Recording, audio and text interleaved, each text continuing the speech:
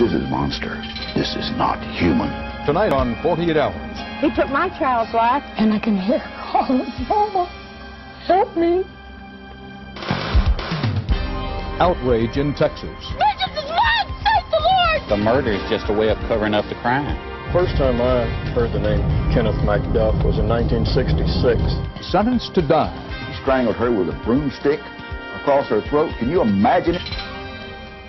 He walked out on parole. There'll probably be bodies start turning up very shortly. I believe that was the right decision. Amazing that he could get out to do it again. Who knows how many corpses may be buried along the highways.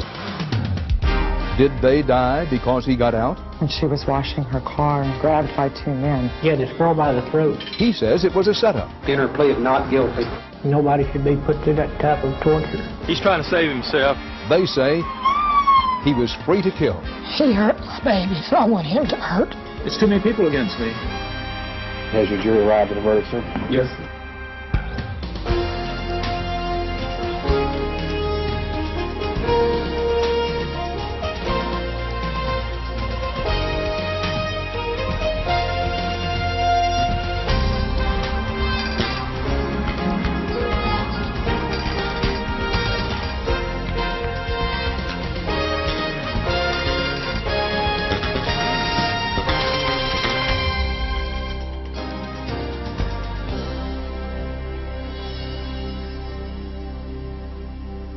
His name is Kenneth Allen MacDuff. He has been described as one of the most violent criminals in Texas, perhaps in the nation. But as you will see, the dimensions of his story may be even more horrifying. Tonight, in an exclusive interview, you will meet a man who has been called a monster, as we bring you the chronicle of what some say was one man's slide into a life of violence and murder. Recently, his story unfolded in a dramatic trial, one that raised troubling questions about justice in the Lone Star State. But MacDuff's story really begins with his first run-in with the law nearly 30 years ago on the dusty streets of a small Texas town.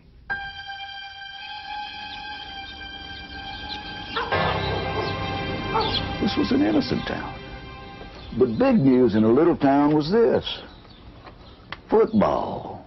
There's Kenneth MacDuff right there. He was kind of a loner, stayed to himself a lot. Kenneth MacDuff grew up in this small town, Rosebud, Texas. Population, one too many, some say, if you count Kenneth MacDuff. We've had maybe 2 or 3 men around here to be sent to prison.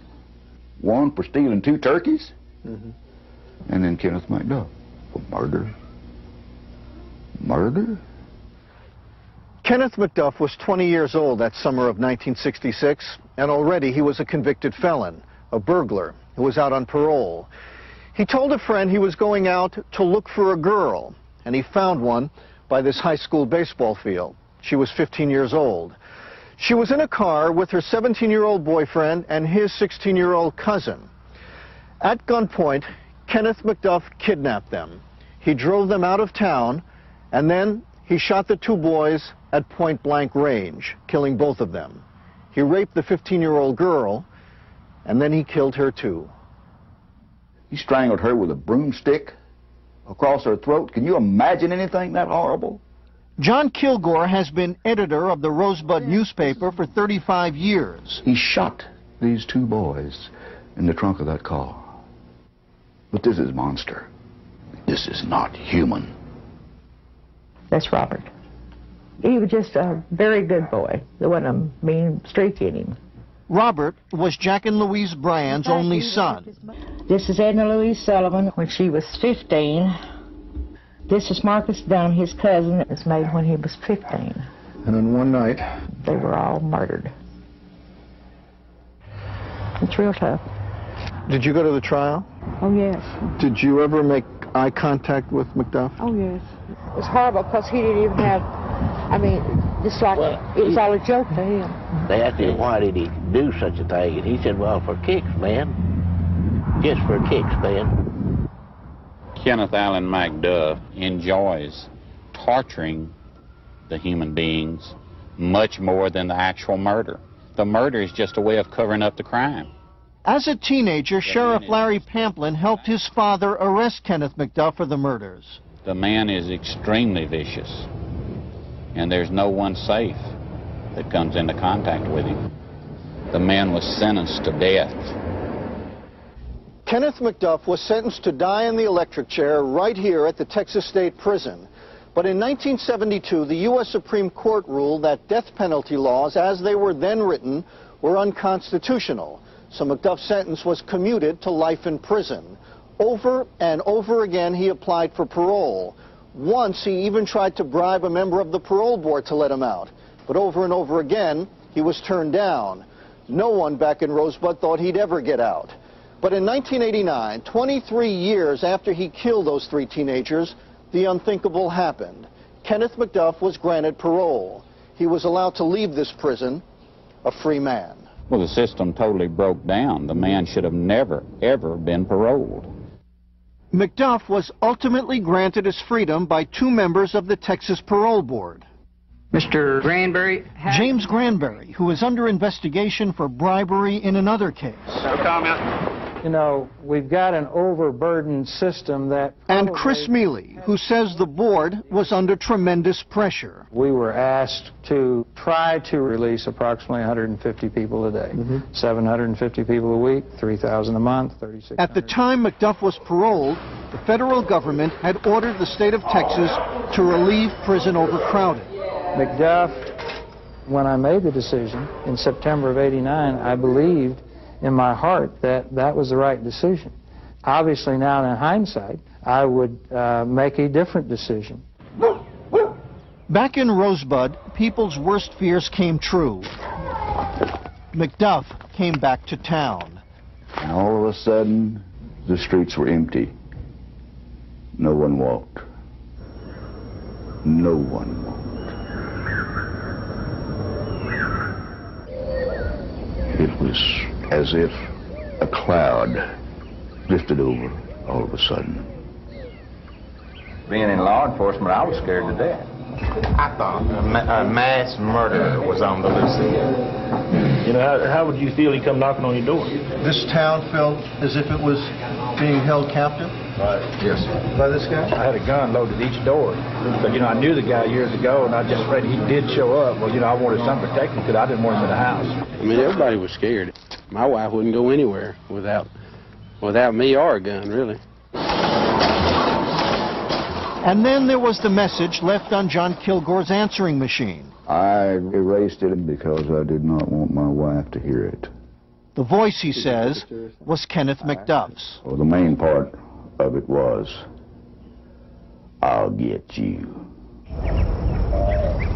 There may be just one person in the whole county who does not fear Kenneth McDuff. He just loved children and older people. Really? This woman, his mother, Addie. He cut grass for all the old ladies in Rosebud, and he was hardworking, yes. You don't think to this day that Kenneth killed those 3 teenagers? No, I know he didn't. He said he didn't. I know he didn't. Kenneth didn't. I didn't. Y'all didn't come here to talk to me. I'm through. But 7 months after his release from prison, Kenneth McDuff went after another teenager. When he was in Rosebud one evening, he pulled a knife on a young male, threatened his life. And this is when he's out on parole after killing 3 teenagers? That's correct. So what happened? McDuff was sent back to prison. But believe it or not, just 2 months later, a bureaucrat on the parole board staff rubber-stamped his release again. Is that how the system is supposed to work? No, and I think if you look at any system, your system as far as reporting the news or anything else, there are folks who, for whatever reason, fall through the cracks. And yeah, but they don't usually go out and kill teenagers. That goes right back to the parole system. It stinks. Right. He took my child's life. He took my sister-in-law's child's life. Why should he keep his life? And why should they turn him out to go out here and kill somebody else's precious child? What did you think would happen after he was set free? When I first found out that Kenneth McDuff had been freed, my words basically were, I don't know if it'll be a week, month, or 6 months, but there'll probably be bodies start turning up very shortly of young women or boys and girls. He has done foul deeds. He has taken lives. The man does not need to be in society anymore.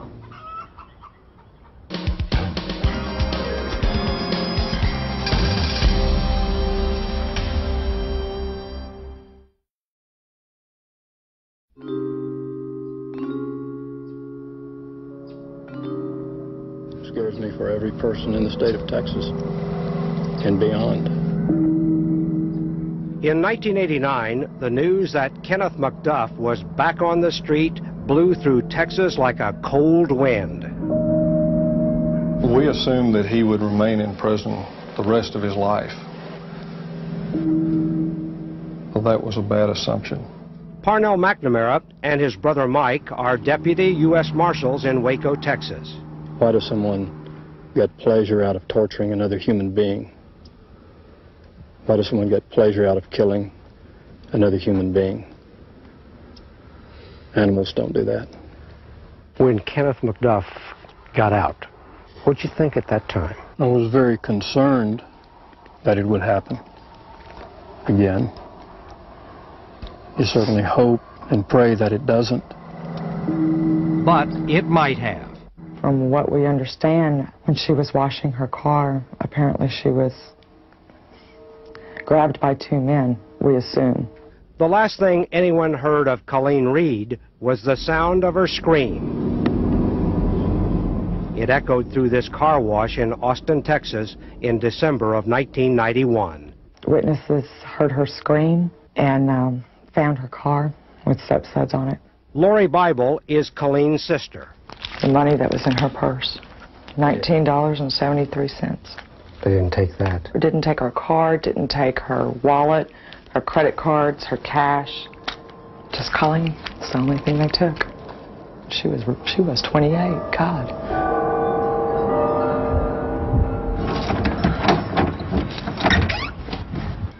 We're almost done. In February of 1992, 2 months after Colleen was kidnapped, there were no suspects and no trace of Colleen. And I miss her. Okay, so what are we going to do here? Well, we're going to not cry. It's painful to pick up her clothes and look at them. I almost felt like I was betraying her when I went into her apartment and moved her out. 911. Yeah, this is Aaron Northup at the Quebec. I need a sheriff's CPS officer over here immediately. What's wrong? Then, on March 1st, 1992, another kidnapping reported. My wife is missing. She's not at the store. Okay, and your wife is missing? Yes. This one in Waco, 100 miles away. What is her name? Melissa Ann Northup. A young woman named Melissa Northup is abducted from a convenience store, and McDuff's car is found nearby. Approximately 300 yards north of the Quick-Pack store. McDuff's car fits the description of an automobile seen leaving the car wash in Austin as Colleen Reed was kidnapped. I had heard that they had a suspect and that I had better pray that it wasn't who they thought it was, because if it was, she was dead. McDuff had dropped out of sight. The McNamaras joined a massive manhunt to find him. During that, we came across the name of Hank Worley. Hank Worley was described to us as a weak-willed sidekick of Kenneth McDuff. He's real easy going. He's nice to talk to. He's friendly. You think he's the world's greatest guy until he just falls off the deep end and does weird things. I got word about Hank Worley from the police, and they told me that he had confessed. Your imagination runs wild, but never did I dream. Not my worst nightmare was as bad as what really happened to her. About 9 o'clock on the evening of December 29, 1991, Colleen Reed brought her pride and joy, her brand new car, here to wash it. At about the same time, according to Hank Worley, he was riding around town with Kenneth McDuff looking for drugs. They drove by this car wash and spotted Reed. Worley says he and McDuff returned and pulled into the bay next to Colleen. When you come back, he had this girl by the throat and lifted her. She was hollering, please, not me, stop, and don't let this happen to me.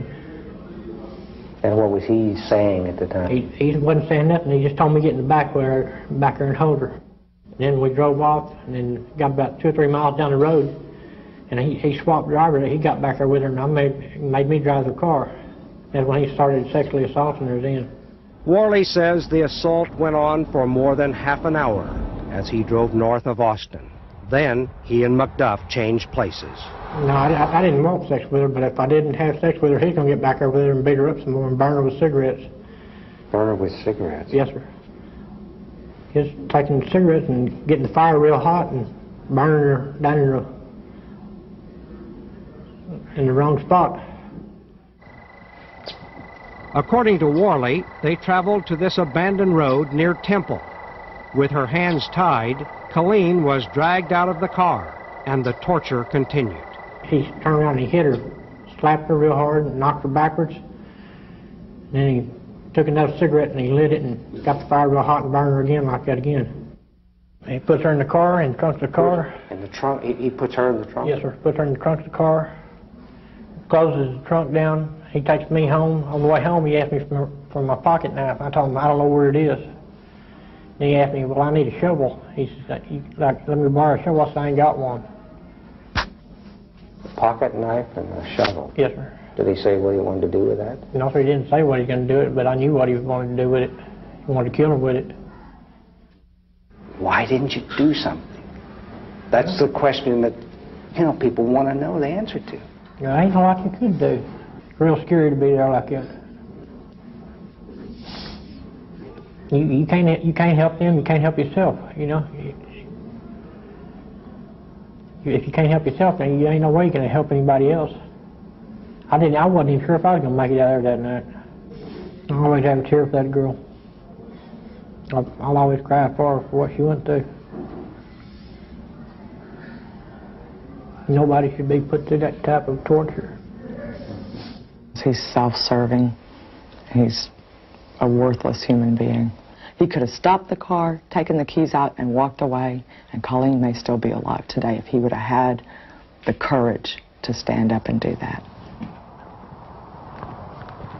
Hank Worley brought us to this road and told us that this is the location where he and Kenneth McDuff brought Colleen Reed. At the time, we thought we might be able to find her body here, but we never have found it. But lawmen do find McDuff. Authorities were tipped that he'd been living in Kansas City under an assumed name. McDuff is brought back to Texas and put behind bars. But by this time, half a dozen women are missing or dead. Did you kill Melissa Northrup? No. And McDuff is the prime suspect. You like to kill. Is that true? No.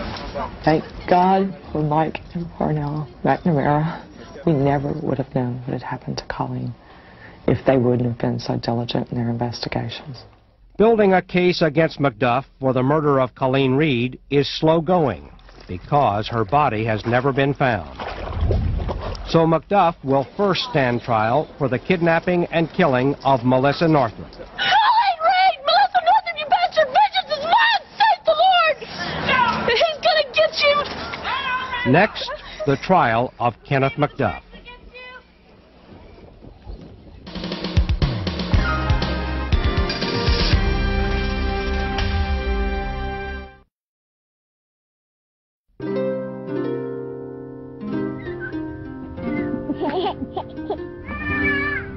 Jump up on your teeth. It's country. Maybe you can walk. Come on. Maybe you can walk. It's peaceful. You never dream of it happening to you. And that's why people need to open up their eyes, because it can happen to you. It happened to Brenda Solomon's daughter, Melissa Northrup. It was a year ago that she was abducted from the roadside convenience store where she worked. Say hi! She left behind 2 young children. At one point, Amber asked me one night when we were putting her to bed, she said, Mimi, is Mommy dead? And I said, Amber, I don't know. and we're going to pray that God brings Mommy home.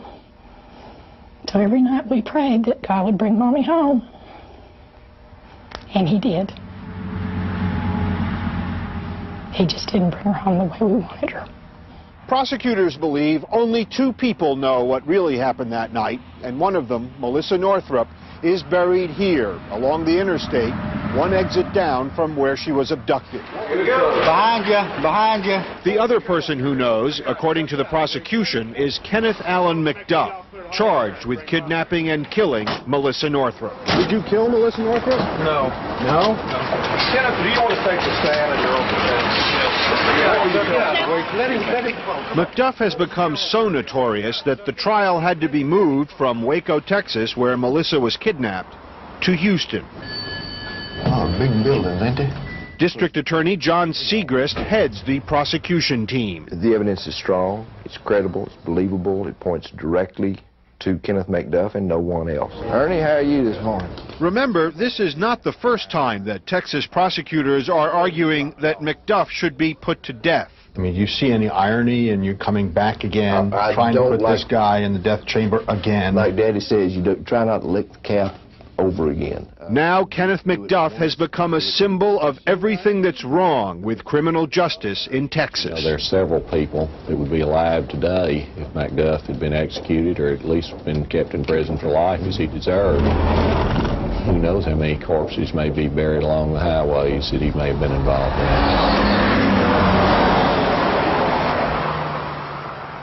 He is not a saint. He's not pure as the driven snow, as they would say. But did he kill Melissa Northrup? In my view, no. Mike Charlton is one of 3 attorneys assigned by the state to develop McDuff's defense. I'll tell you, we've got some pretty strong religious people on our jury panel. So what religious argument can you make? Jesus Christ before Pontius Pilate, not doing the right thing and giving in to mob psychology. Kenneth McDuff was literally at the wrong place at the wrong time, at the wrong moment in history. He has become the spark, the catalyst, the focus of all of these people's fears and hatreds about the criminal justice system in Texas. I expect it to be rife with contradiction. I expect it to be a shock to anybody who listens. You can't control the attention that this case has generated. You cannot control public opinion. He should have been dead a long time ago. The next couple of weeks are just likely to be hell. Melissa's stepfather and brother will follow the entire trial. The victim has no rights. He's got all the rights. He's got the court trial. He's got attorneys. Melissa don't have nothing. And I think it's time to take his rights away. To which indictment, sir? How do you plead, guilty or not guilty? Your Honor, to please the court, my client would like to enter a plea of not guilty. Does the state care to make an opening statement? We do, Your Honor. If you would proceed, sir. Kenneth Allen McDuff. The evidence will show that he told people that he was going to kill and rob somebody that night. 911. Yeah, this is Aaron Northrup. I need Sheriff's DPS officer over here immediately. What's wrong? My wife is missing. She's not at the store. Your wife is missing? Early Sunday morning, about 4:45, we received a 911 call from Melissa Northrup's husband. The lead investigator on the case is Detective Richard Strout. His wife was working the 11 to 7 shift at the Quick Pack store, and she was missing. How did you find the body finally? Fishermen found Melissa's body in a gravel pit 57 days later. 57 days later? Yes, sir. She was in the water approximately 57 days. How did you identify her? She was identified through dental charts. The hands of this corpse had been bound behind the back. At one time or another, the ankles had been bound with shoelaces. Did you know at this point that McDuff was involved? No, we did not. When did you start suspecting him? When we found his car abandoned in the parking lot of a New Road Motor Inn, which is approximately 300 yards north of the Quick Pack store. Can you put him at the scene of the crime at the time the crime was committed with physical evidence? No. That's a problem. Well, it could be. In fact, the case against Kenneth McDuff is based almost entirely on circumstantial evidence. It can be somewhat complex. This is just as strong a circumstantial evidence murder case as I can recall. We have 4 aces. What are your 4 aces? Well, we have, evidence which places him within 2 miles of the location of the body. We got him put within 200 yards of the Quick Pack store at the time that Melissa Northrop was abducted. We've got expert testimony of his hair in her automobile. We have the fact that he ran off, disappeared, not even telling his mama where he was going. I mean, you call it 4 aces.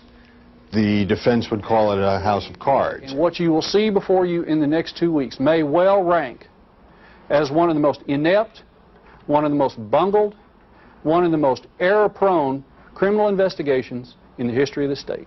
When Kenneth's car was found near the Quick Pack, they knew he was a parolee, and they started creating a case to get him convicted. You hear, got audio okay? What you will see is the most bungled investigation. This may be one of the most bungled investigations. With prejudice and hatred against Kenneth McDuff. Do you have any doubts that Kenneth McDuff is the man you were looking for? I have no doubt that he's the right man. None at all? Huh? Have you seen him? Yes, I have. Looked him in the eye? Yes, I have. What do you see? He looks like maybe your next door neighbor. But he's extremely dangerous toward women and children. And he's just cold-blooded. He doesn't show any remorse.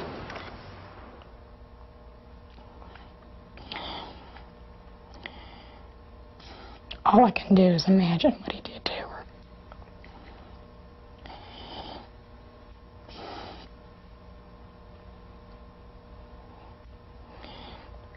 And I can hear her hollering, "Mama, help me." And I can see the look on her face about being so afraid.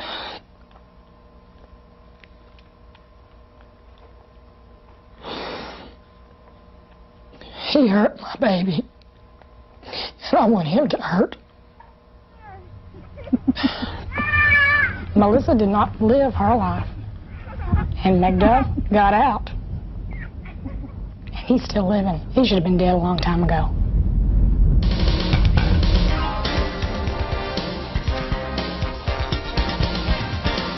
Still ahead. The witness McDuff's lawyers tried to silence. He gets up there and makes these incredible statements. And it's too many people against me. The first face-to-face interview with the man they call the monster. Did you kill Melissa Northrop? No. Did you kill Colleen Reed? No.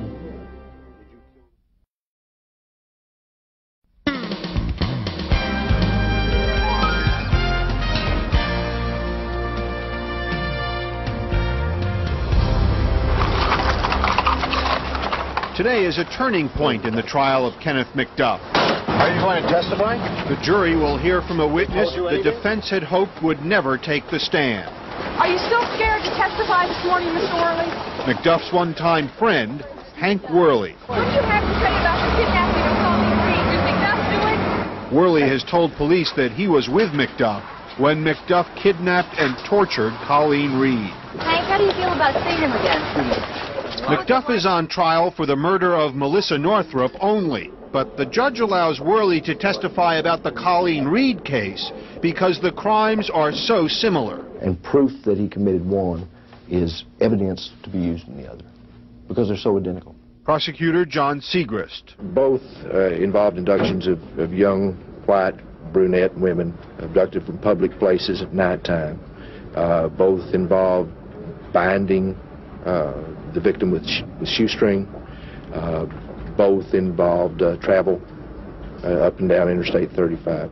Cameras are not allowed to record sound of witness testimony, but the jury hears Worley describe in detail how Colleen Reed was kidnapped from the car wash that night and brutalized by Kenneth McDuff. But Worley does not say he saw McDuff kill her. Mr. Worley can get up there and say all these things he wants with impunity because there's simply no way to rebut it. We don't have Colleen Reed's body to rebut it. McDuff's attorney, Mike Charlton. I think there's a strong likelihood that Kenneth will be convicted because of that testimony. Are you getting a fair trial here, do you think? Well, they brought this, I wouldn't have had a fair trial up to the point where they brought Worley in. Why is that?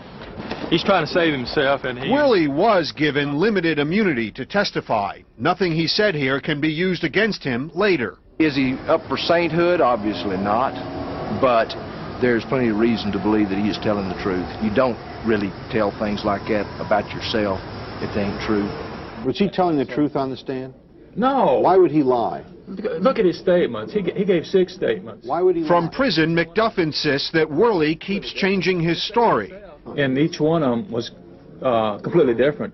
And that Worley was pressured to finger McDuff. Which the authorities got him put my name in his mouth. To say, you know, accuse McDuff, you know. And Hank Worley thought he could just accuse me and get out from the situation that he was involved in, if he was involved in it. Why wouldn't he have just come out and said, I saw him kill Colleen Reed, if this was a setup? Well, it's definitely a setup. Why wouldn't he do it? Why wouldn't he go all the way? I don't know, except that maybe he's trying to keep himself from getting the death sentence. During his trial, McDuff decides he is the only one who can tell his story. And so he makes a decision that his lawyers believe could be fatal. In the wake of Worley's testimony, McDuff says he's going to insist that he take the stand. Going to give him a choice. What have I told you? I expect to stand probably today. You know, your lawyers don't want you to, Mr. McDuff. Are you still going to do it? Yeah. Even though they strongly say that you shouldn't. Yeah. Why? He wants his story told bluntly, quickly, shortly, and get to the point. But McDuff's testimony is neither short nor to the point. McDuff admits he was near the Quick Pack the night Melissa Northrup was abducted, but only because his car had broken down. And he says the only reason he fled to Kansas City was to avoid being sent back to prison for using drugs while on parole. Well, it reminded me back of my young years when Mom used to tell me fairy tales, so it brought back fond memories. Fairy tales? Fairy tales. For 2 hours, McDuff tells of his flight from Texas. It's a tale involving drugs and trains and trucks. It is an alibi the prosecutors hope is hard to follow and hard to swallow. Where's the truck driver? Where's the dope dealer that he ran around with? Where's the guy he caught the train with? Where do you think all those people are? They're a figment of your imagination. They're right up here. They weren't there. In that man's head. But McDuff pays a big price for his time on the stand. Parnell McNamara? Under the rules, his many run-ins with Texas lawmen and his long criminal history, Sheriff Pamplin? can now be told. The man should be executed, and that would protect the entire nation against a savage animal. In spite of all that had come in, we thought we were still ready to prove our client's innocence. Let me ask you, going into closing argument, how are you feeling about your prospects? Well, I mean, I'd be less than honest if I thought they were real good. How do you think the jury took it? I don't know. What were you trying to convey in your testimony? Well, my attorneys wasn't representing me. I had to get my point across, no matter what kind of attack I come under. The only real evidence to indicate I've done anything is my car was at that location. Did you kill Melissa Northrup? No. Did you kill Colleen Reed? No. Did you kill those 3 teenagers in 1966? No. You've never killed anybody? No. Are you just the most misunderstood man in Texas history?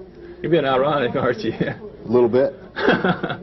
McDuff has made his case. By now, everyone has an opinion about him. Mr. Thomas, has your jury arrived at a verdict, sir? Yes, we have. If you would, but the only opinion that matters is the jury's. Mr. McDuff, stand up, please, sir. And the verdict is coming up. The jury having on the 16th day of February.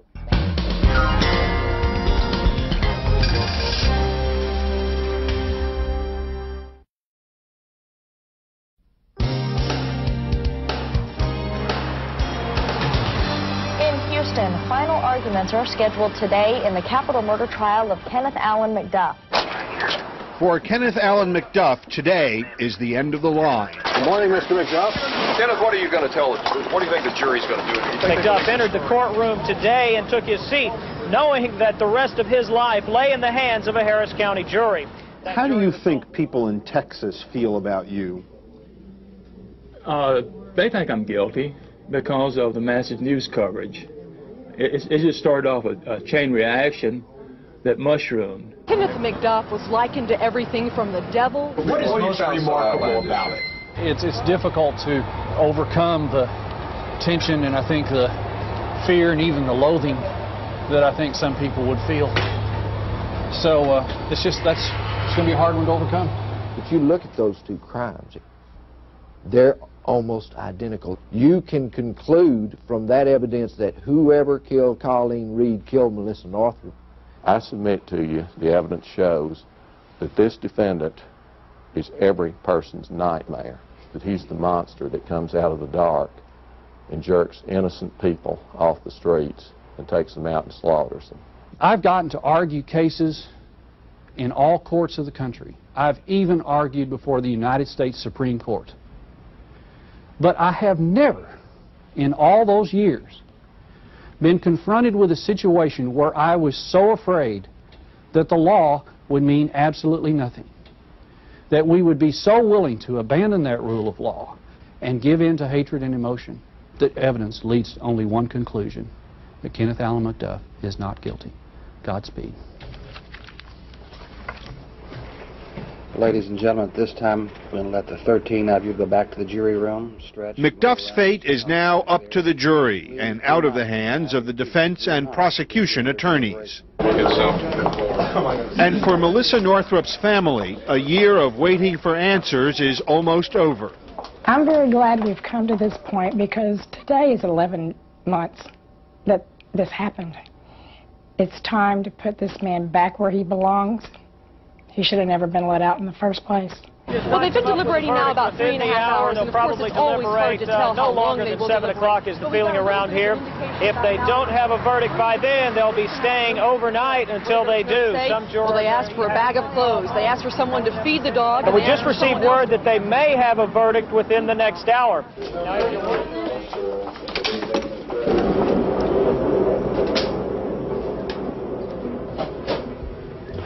Mr. Thomas, has your jury arrived at a verdict, sir? Yes. If you would, please, sir. Hand it to Deputy Robertson.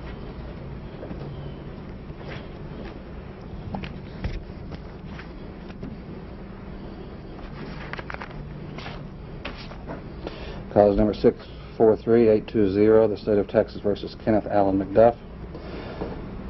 We, the jury, find the defendant, Kenneth Allen McDuff, guilty of capital murder as charged in the indictment. There you go. The jury's verdict is formally received.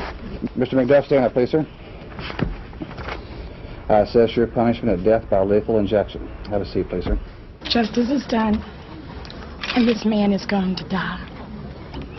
The only thing I hate about it is that we're going to have to wait 10 to 15 years before he does.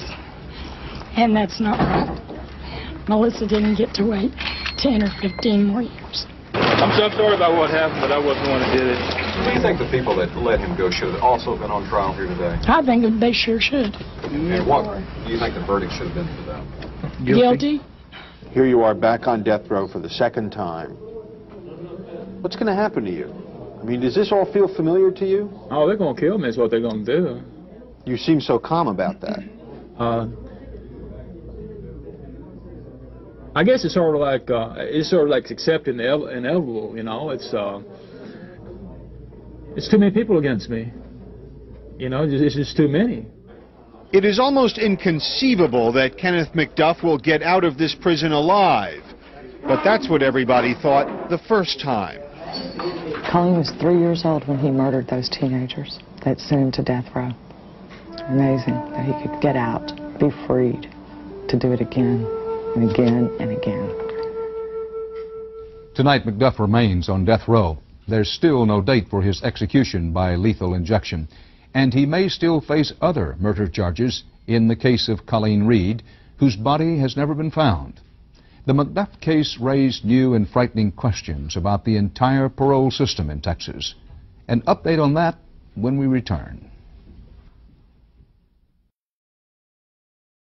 The lights are all on.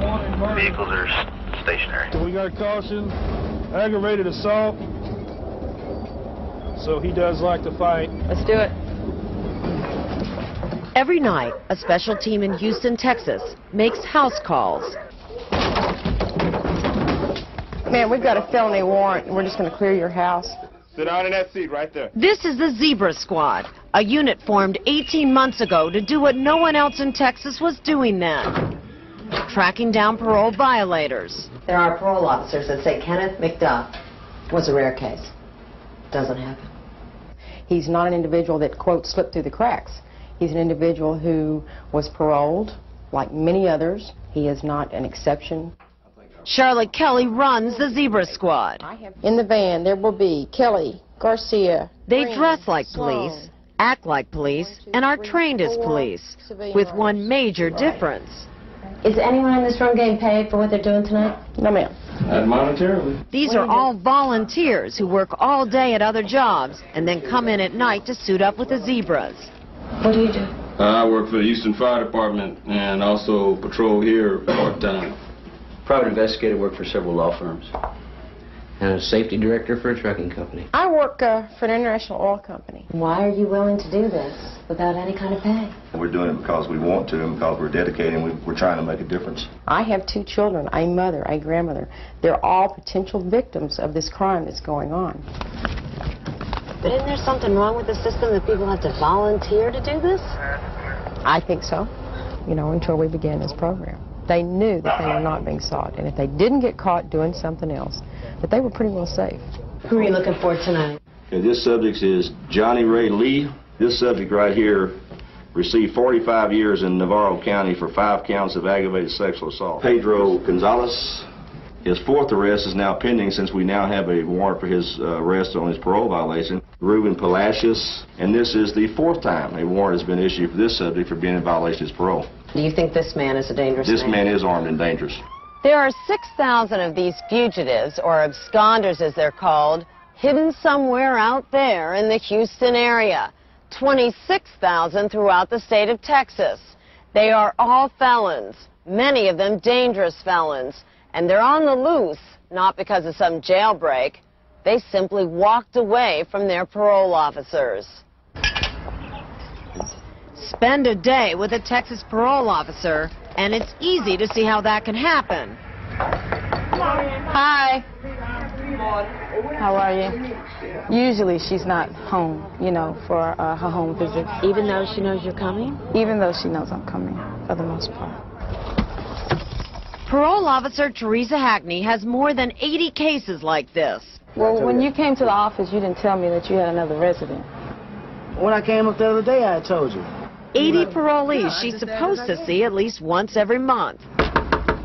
That is, if they're even home when she comes calling. He knows you're coming? Yeah, I told him I was. That's pretty normal, though? Does this happen a lot? Yeah, it does. That means I'll have to come back out again. You don't look very happy about that. It's a long ride. Do you feel you adequately protect the public? Not adequately, no, because you never know what one will go out and do. We had an officer who was slammed against the wall of the house the other day. So whenever you're out there, remember who you're dealing with and where you're at.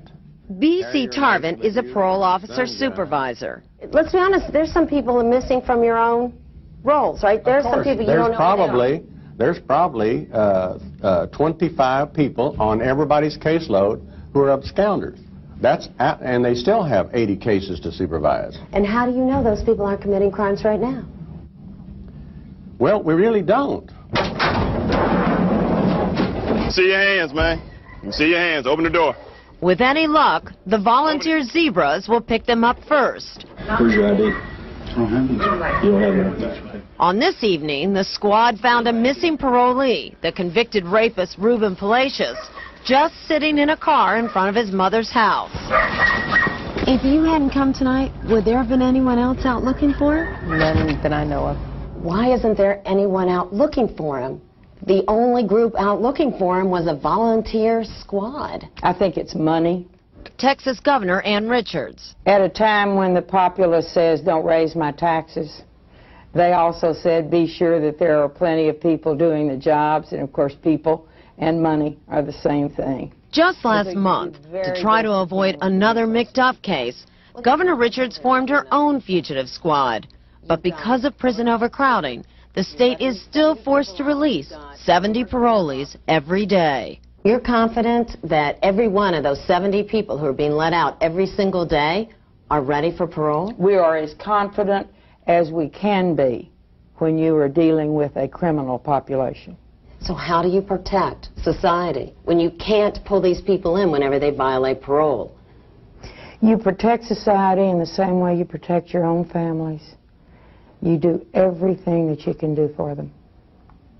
And you pray to God that it works. Many in Texas agree that outrage over the McDuff case has shed light on serious problems in the parole system and could help bring about change. Some say it couldn't happen a moment too soon. In addition to McDuff, 67 death row inmates in Texas were freed on parole, and tonight no one knows where 2 of them are.